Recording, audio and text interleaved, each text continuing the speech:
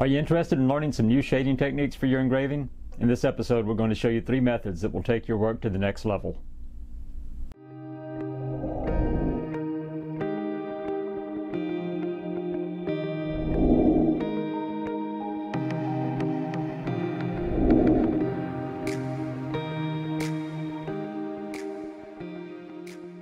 Hey y'all, welcome back to the studio. I'm Lane Zulke and this is Master Engraver TV, and in today's episode we're back on the FEGA Colt 1911 project where we'll be talking about shading.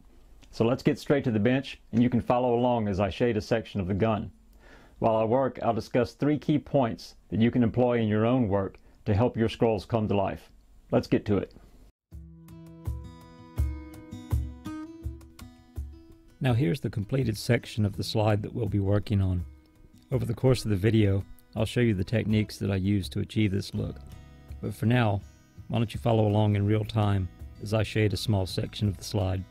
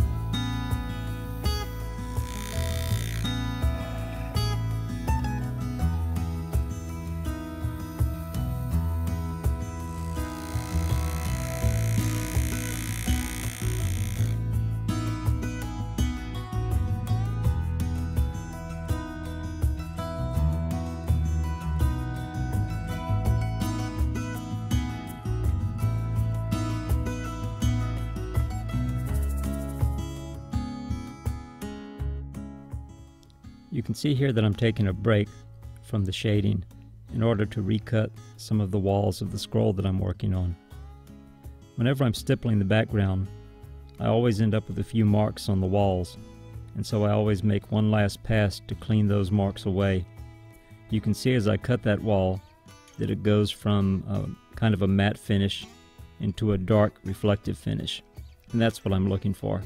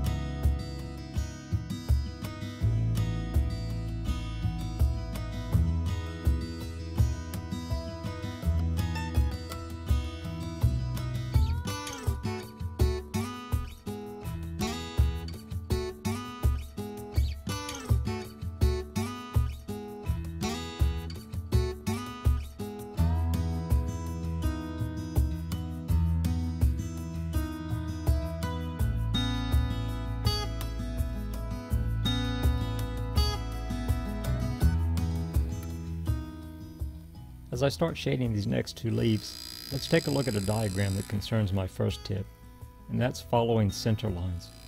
All too often I see beginners treat shading as nothing more than lines on a leaf, but shading is the only way we have to create areas of light and dark, and there's some basic rules that need to be followed in order to get successful results.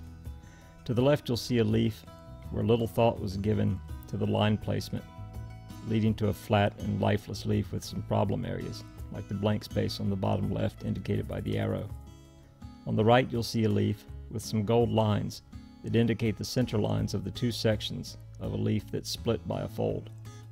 All my shade lines follow parallel to those center lines, and they converge at the darkest area of the leaf at the bottom.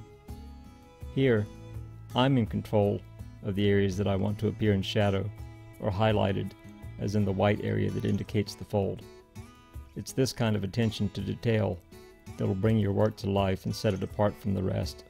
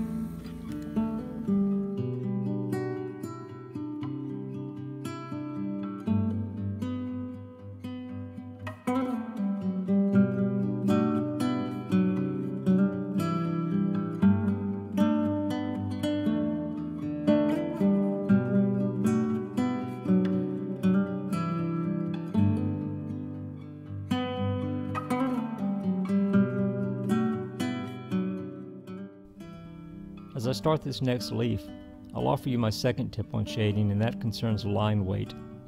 Again, you'll see two leaves in my diagram.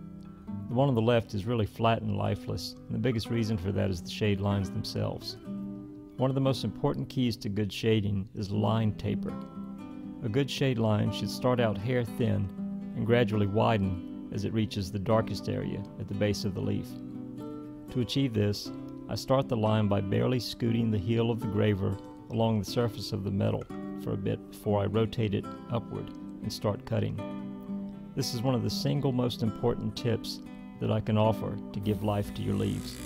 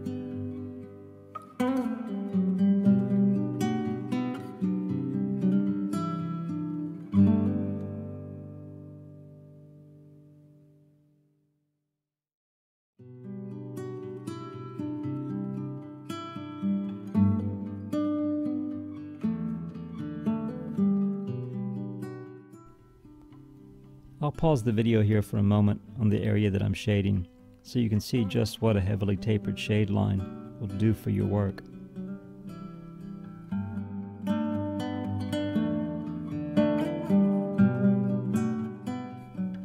The section that I'm cutting here brings us to our third tip of the day, and that's cross-hatching. Cross-hatching has two basic functions.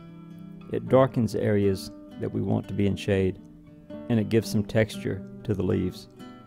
There are two main rules on cross-hatching. The first is that your hatches should be about 1/3 the depth of your main shade lines. The next rule is that the spacing should always be even, either gradually getting wider as you approach white areas, or gradually getting closer together as you approach dark areas, but the spaces should never be random.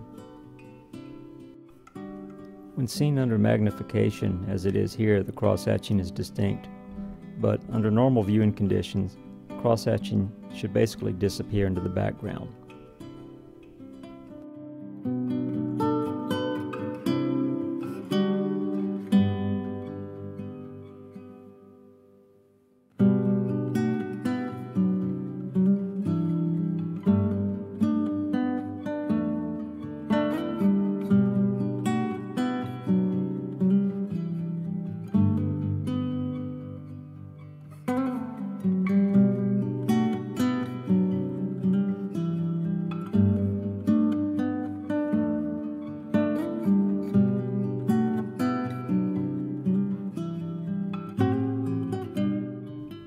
If you watch closely as I'm shading this section, you can see the two lessons about fine tapering and crosshatching come together to create depth in this leaf.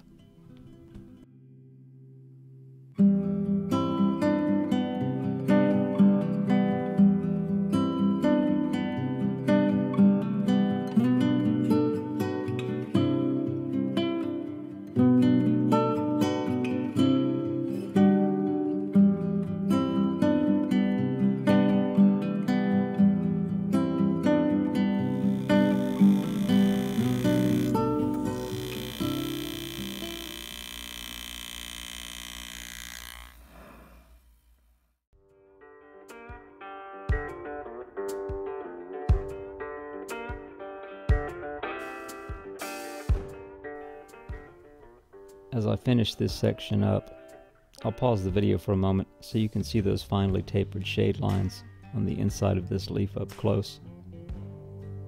As we finish the video, the last thing I'll do is add the FEGA initials into the banner on the left side of the screen.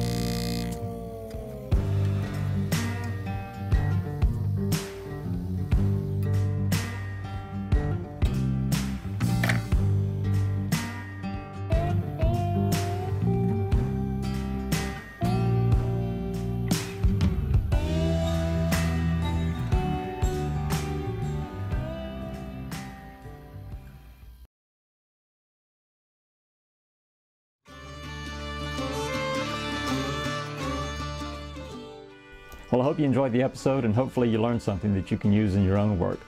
For the next installment of the Colt 1911 project, we'll be talking about background removal. I'll show you some of the techniques that I use to lower the background for high relief engraving. Be sure to subscribe and hit the notification button so you know when that episode is available. Until the next time, thanks for watching.